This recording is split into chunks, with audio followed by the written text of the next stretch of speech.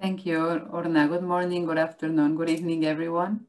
Orna, I would need permission to share my screen, please. Yeah. Okay. So, hello, everyone, and thank you very much for attending this first Smart City Training Series of 2021. Can you confirm if you can see correctly my screen? Thank you. So some of you already participated in some trainings last year. We have changed a little bit the format. We have decided to go a bit shorter this year. So we all suffer a bit less of Zoom fatigue after these trainings, and also hoping to concentrate in just 20, 30 minutes, all the information that you need to know to begin to address some of the challenges that you might find when trying to work on smart cities or digitalization projects. As you know, many of you already know us, but for the ones that you don't, we are the UNDP Global Center for Technology, Innovation and Sustainable Development. Our mandate is to accompany our country offices and beneficiary governments in the use of technology and innovative methodologies to implement sustainable development projects.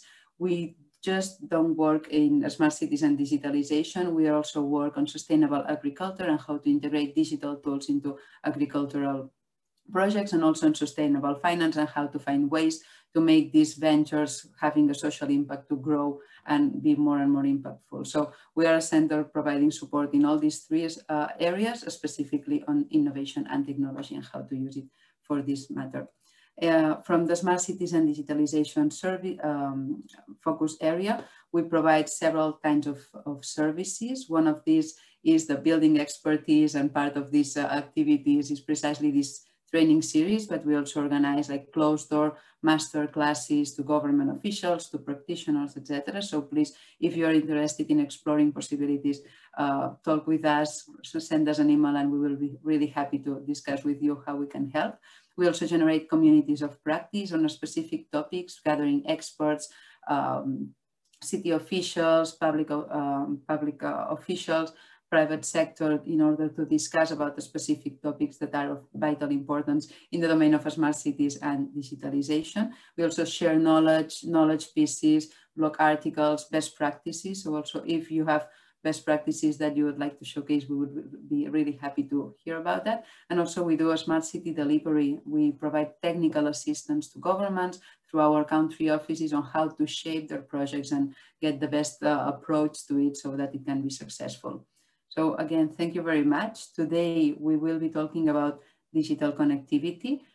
In our work, we consider that the foundations of digital transformation are the ones that you can see in this slide. So in order to do a proper digital transformation, you need to think about the very different aspects, and each of them is important. Some of them imply more infrastructure, some others are more related to governance. I'm not going to go in depth into each of them, but just to highlight the importance of connectivity, the infrastructure and the connectivity, and how we provide this capacity to our citizens to participate in the digital world today. So Calum will be going much more in depth into this topic today. We again welcome you very much all here. And now I think that Purna will be popping out a survey to all of you to get some insights from your side. So thank you very much, and over to you, Calum. Perfect. Thanks, Helder. And are you happy for me to get started? Yeah. Just gonna mention that we have a survey before Calum's session.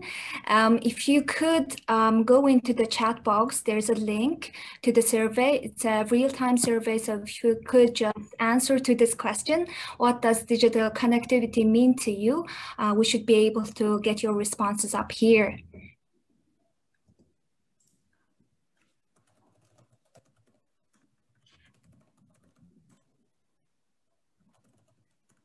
Okay, we already have some good responses.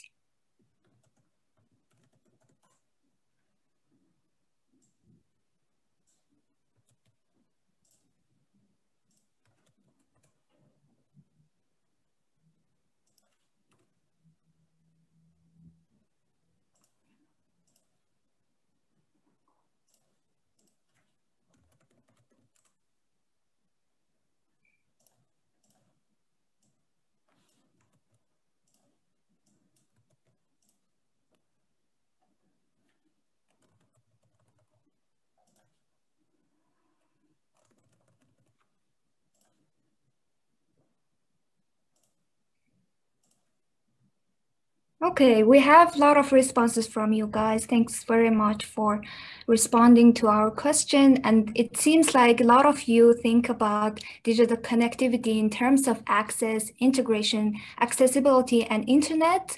And some of the other topics include the integrity, networking, opportunities, and safety, governance, high-speed internet as well. So I think Calum is going to reflect on this topic when he does his presentation. So take it away, Calum.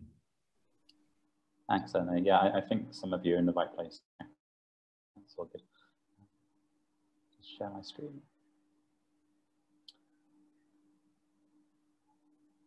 Anna, can you see my slides?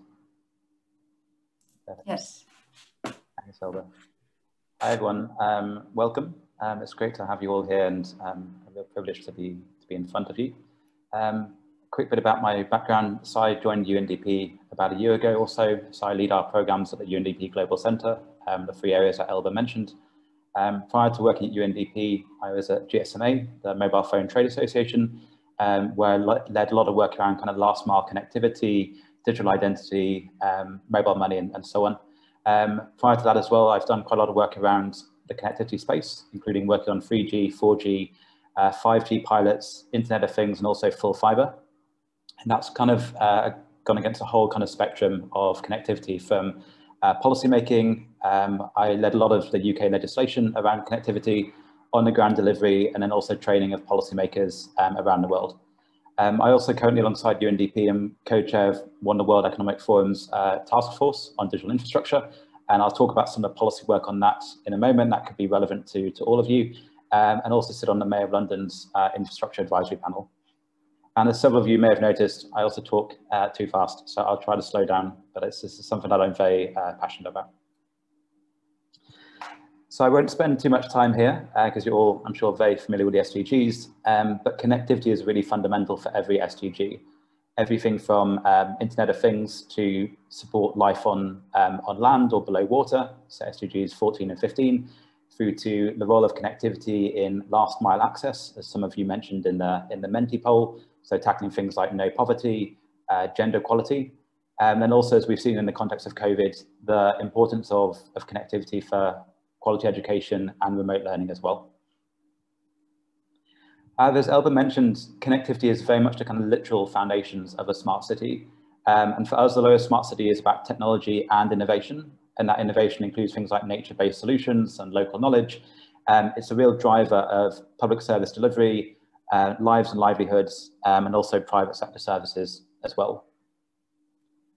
It's also quite a complex space. What we're going to focus on for this webinar is very much on the kind of supply side. So working upstream with where operators are, as opposed to looking at the demand side of connectivity. So things like handset affordability or usage or digital literacy. We can do that in a separate session if there's interest in that. In terms of what connectivity looks like, it's quite a long value chain. It's everything from submarine cables all the way to very last mile and very rural access. But largely it's split between things like wired infrastructure, which is often fiber optics, and wireless infrastructure, which is often mobile, but also things like satellite as well. It's also quite a complex policy area to get into as well, particularly when we start moving more and more towards the rural context. So this is some work that I led at GSMA, where if you start looking at deploying in a rural environment, particularly in very remote villages and towns, the cost of deployment is sometimes a third or so higher. But unfortunately, the revenues that an operator will get from those sites are 10 times lower. So this is exactly why we need to talk about the kind of nexus between the private sector and the public sector, things like public-private partnerships and wider collaboration, because last mile access won't happen by the market itself. And there are also very fundamental challenges still of inclusion. Often we focus on the demand side here. So things like the GSMA Mobile Gender Gap Report, which highlights that for many, many countries, women and girls still don't have access to mobile devices. They don't have access to digital skills. They don't have high digital literacy. But I think on a more normative level, we're also seeing real challenges of inclusion as well. So the map on the left-hand side is from a year or so ago, I think, but it's essentially maps where all the kind of 5G trials and research are happening. And as you can see, a lot of this is concentrated in the global north. When we're talking about next generation connectivity or technology, it has to be a truly global conversation. And that's what a lot of the work that we're doing at the Global Center is about, is trying to make it a global discussion and ensure that kind of smart cities and the technology and the standards that underpin them are also defined globally as well, and not just in the richer countries. So we don't have too much time today, but I'd like to walk you through 3 different examples that could be relevant in your smart cities or your kind of wider connectivity work. So the first is focusing on. So when we do connectivity rollouts, which in an urban space are often wired, so things like fiber optics or even wireless, like installing mobile masts, a lot of the cost and complexity is actually in the rollout of those networks. So digging up streets or placing infrastructure on buildings. So increasingly, we're seeing more and more what are called dig once policies. This is quite popular in the US, across Europe, and also in places like Nigeria increasingly as well. The whole point of this is to try and rationalize and coordinate infrastructure works. So connectivity providers can work alongside other utility providers, local authorities, but also alongside property developers. So you're not building buildings that have no connectivity in from day one. So we've been doing a lot of work in collaboration with the World Economic Forum on this. We've actually developed a model policy that any city around the world can use. And we're kind of working now with an initial cohort of 30 cities to try and implement that policy and provide training as well. So I'll share the policy and a link to it as well after this session. When we start moving slightly outside of the urban space, so getting into smaller towns or peri-urban environments, often it's about trying to deliver infrastructure, but also balance the usage and maintenance of public assets. In many countries that we work in, government legitimacy and government budgets don't stretch too far outside the capital city. So working in partnership with the private sector can be very, very important. In this context, we see something called public sector asset use. So this is about leveraging public buildings or public assets like things like public toilets in India to host, it could be Wi-Fi hotspots, it could be as a base for fiber optic infrastructure, or it could be a base for mobile masts as well. And the benefits for this are firstly that you can roll out connectivity faster to populations, but also local authorities can save on the kind of maintenance and upkeep of public assets as well through getting the private sector mobile operator or connectivity provider to pay for the maintenance and upkeep of those assets. So as we move into the rural space, this is where innovation becomes really, really important. So when we get into more rural areas, we probably won't be using wired infrastructure anymore. It will often be wireless infrastructure. This is because the sheer cost and complexity of rolling out fiber optic cables outside of cities is very, very high.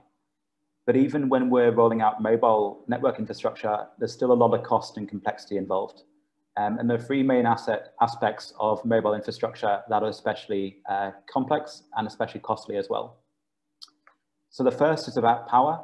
Often mobile networks rely on diesel generators, which are very expensive to run, obviously very energy inefficient, very polluting as well. And things like diesel are really opportunities for theft and damage as well in more rural environments. So we're increasingly looking at solar power, renewable energy. There's places like Cellcard in Cambodia, the mobile operator there, who have built enormous solar panel and renewable energy usage for their mobile network. But again, this is still a kind of a very emerging area, and there are very real issues with supply chains as well, in terms of how do you get solar panels into some of these environments, how do you build and maintain them, and also how do you stop them getting stolen as well.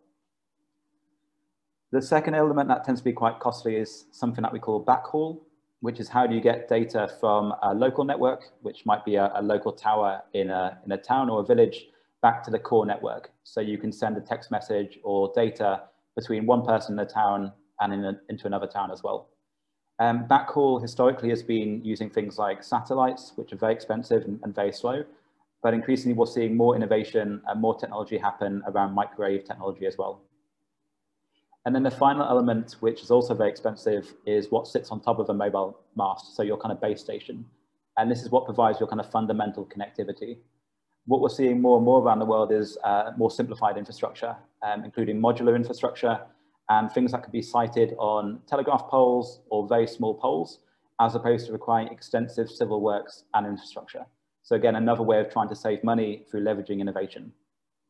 When we get into very rural settings as well, like the picture we've got here, we can also start looking at leveraging public sector buildings to try and accelerate network deployment too. And then finally, when we get into incredibly rural places, this is often places where the private sector will not go. There is no commercial feasibility. There's very uncertain return on investment. So often you're looking at either government subsidies, very significant public-private partnerships, recently what we call community networks. This is a concept that has got a lot of traction across Latin America, and has particularly accelerated in the past few years when technology and infrastructure has become more simple, more modular, and also kind of plug and play. And essentially what you're doing here is you're getting local communities to build and manage their own telecoms networks. And a lot of these can be managed centrally. So you can do all the kind of data usage or the calibration from a major city. And then locally, the village or the community members are responsible for upkeep, day-to-day maintenance, very kind of basic tasks, and also just protecting it from damage and safety and theft as well. The benefits of this are quite exciting. So beyond just providing connectivity, which as we all know is a really kind of fundamental and important catalyst for growth, it also allows people to build some very significant skills. That includes things like engineering, business management skills, and also kind of wider range of innovation skills that could be very important in the digital economy as well. And again, happy to share via email after the webinar some resources on the community network side, from both the kind of policy side and also the more kind of technical side as well. Beyond those areas, we're also seeing a lot of new technology coming up and also new business models. On the new technology, we're seeing more and more what we call high altitude platforms, which includes increasingly things like balloons, like the super tower on the left-hand side there. Sadly, a few weeks ago, we saw that Loon, which was a spin out from Google, stopped operating. It'd been running a number of commercial trials across Kenya, but it looks like it wasn't a financially sustainable endeavor, but there is still more and more innovation happening in that space. And then also in the past few years, we've seen the cost of getting satellites into orbit drop significantly. And that's led to more and more connectivity satellites in orbit, and also more and more of them providing better services as well. Historically, in the satellite side, satellite connectivity used to be very slow and very expensive, but now we're seeing very real changes in business models, in costs for the consumer, and also increased experience for the consumer as well. So satellite is a really kind of promising area, particularly when we look at more rural connectivity. Particularly when we look at that kind of very last mile context as well, more rationalized business models are also coming to the fore. We're seeing things like telecom providers and others also providing energy or financial services, pay-as-you-go solar and so on, basically to try and make their investments in a very rural context feasible, or to provide opportunities for broader return on investment. So investing in the infrastructure could be a loss, but if they can provide services on top of that infrastructure, which might be mobile money, it might be providing electricity to charge devices, there's still opportunities there for financial sustainability. And then just finally, a few kind of concluding thoughts. The first is often we hear a lot about 5G in the context of connectivity. And even the most hardcore proponents of 5G, such as GSMA, the Mobile Phone Trade Association, which is their graph that you can see on the right-hand side. As you can see about that, even in the most positive light, in the next 5 years or so, the majority of the world will still be using a 4G connection. And in many of the countries in which we're working, 2G and 3G will still be phenomenally important. So this is about very much getting the basics right. We need to be future looking. We need to be looking at 5G, but we also need to be making sure that we're providing connectivity to the last mile and ensuring that we're meeting the needs and realities of the billions of people that still have no connectivity. With that in mind, there are three, I think, really important concepts to take away from this. The first is the concept of meaningful connectivity. This is something that our friends at the Alliance for Affordable Internet are working on very significantly, but meaningful connectivity is connectivity that meets the needs and realities of people. It's not just about providing very basic connectivity, but about providing them with connectivity that they can use for their lives, their education, their work, and their personal matters as well. Similarly, it's about focusing on what we call a healthy internet. And this is what the Mozilla Foundation is focusing on as well. A healthy internet is tackling things like ensuring net neutrality, so ensuring that big companies don't dominate in providing infrastructure, and that we don't divide or put barriers in place across the internet either. And then finally, particularly when we talk about connectivity, it's about moving beyond just access as well. Often we think about access as a very binary element, that someone will suddenly go from not having a phone or not having a connection to having one. But often in some of the places that we work, that's not a linear pathway. That phone might be stolen, it might be sold to get very, very kind of crucial household income.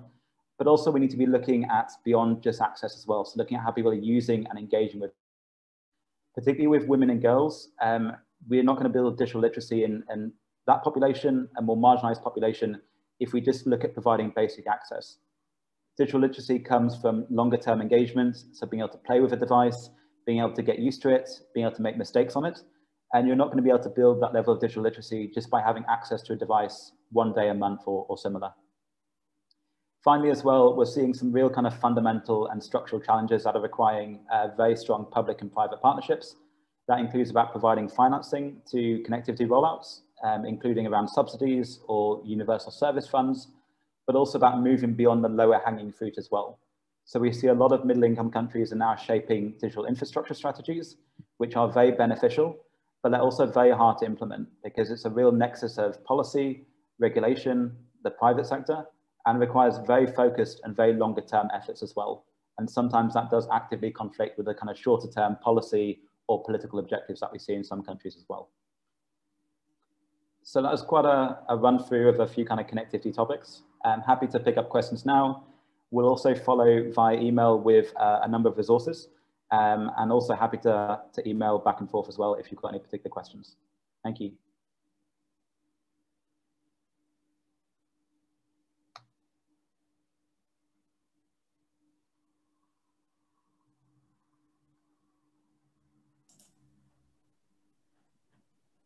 Just had a horrible moment there. I thought I was on mute, being one of those people. We are here, Calum. If you have, yeah, go ahead. Orna, did we get any questions? So we didn't get any questions at the moment, but our participants. Okay, participants, feel free to ask any questions you have in the chat box. If not, we can move on to our another Menti survey, which I'm gonna share the same. It's gonna be the same link. I'm gonna reshare it in the chat box. If you can go ahead and then select the next question to answer, that would be great for us. It's about what we could cover next in our session. In the meantime, while participants are answering this survey, Calum, what do you think that is the first element that we need to consider when we are thinking about developing a connectivity strategy in a small city?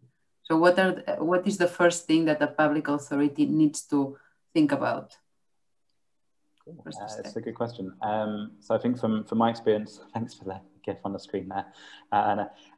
The big one is about data. So actually being able to understand the scale of the problem. So looking at where there are gaps or issues, or where there are particularly kind of marginalized populations.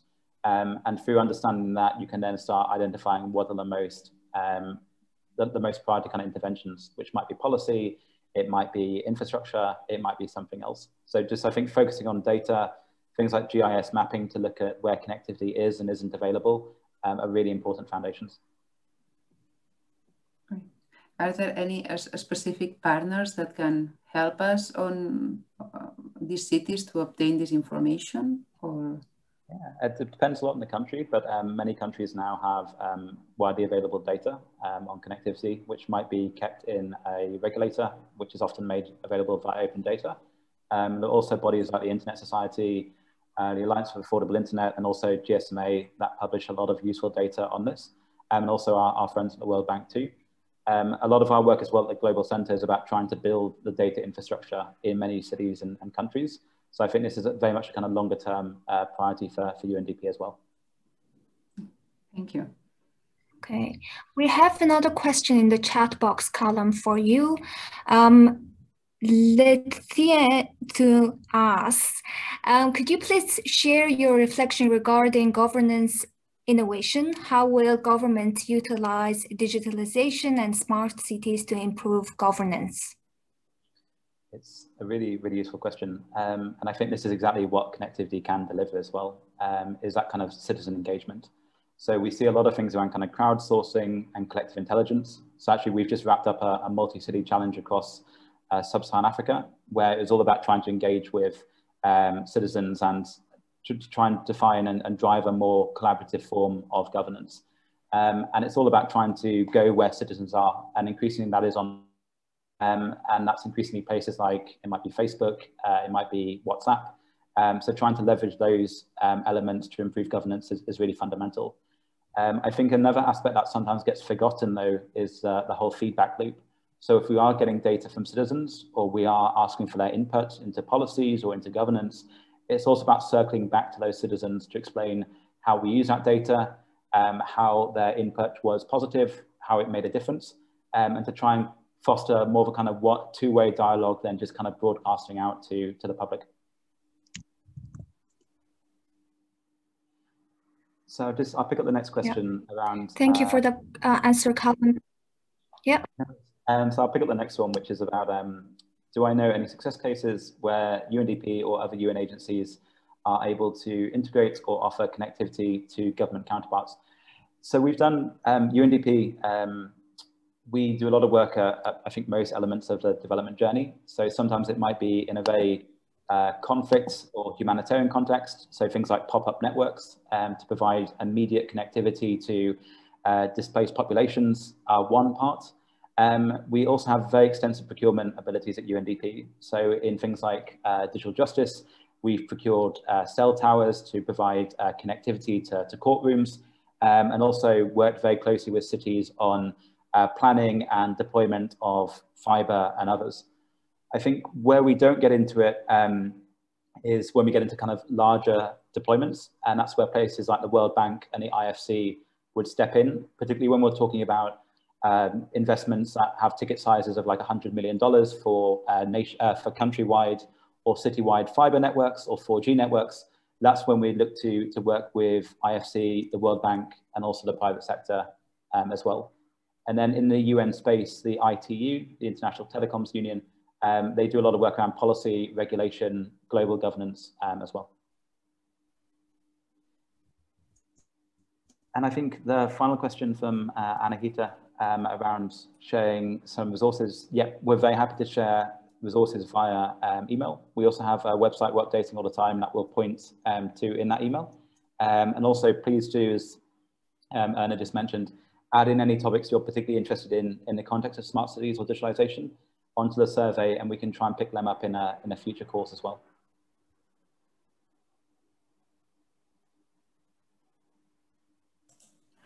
Okay, so thank you very much. I think that we are 2 minutes past the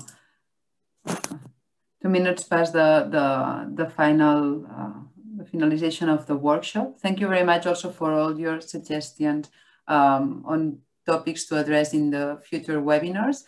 Thank you a lot, Calum, for your presentation and for these insights. I think that it has been super interesting and an approach that we all needed to begin to think about connectivity.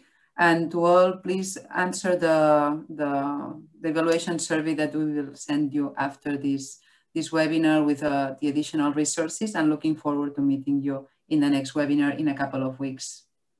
Thank you very much. Thanks, everyone. Thank you.